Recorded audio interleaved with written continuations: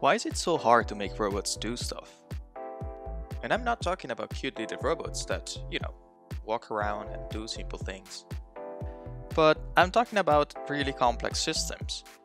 And these systems are composed by a lot of subsystems that need to work together. And, well, they need to work together well. Since the problem is very complex, let's try to break it down.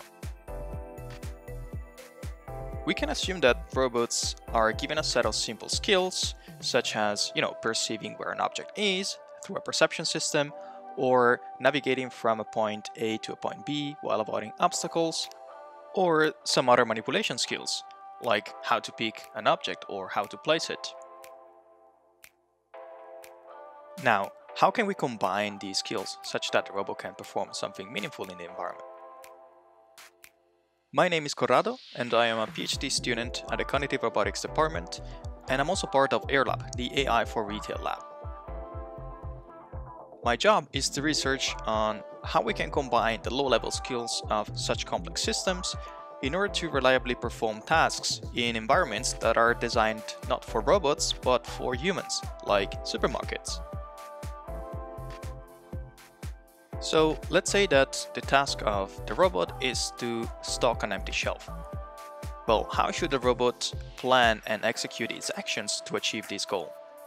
And this might sound simple for a human, but I guarantee you that it's very hard in robotics.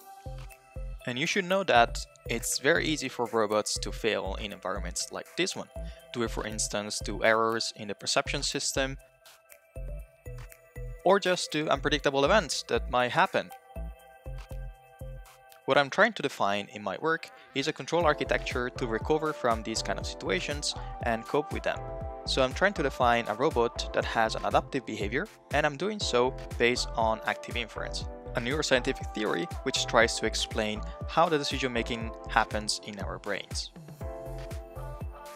At the current state of my research, we can perform tasks that have some variability, but I think we're still far from the level of autonomy that we all dream of.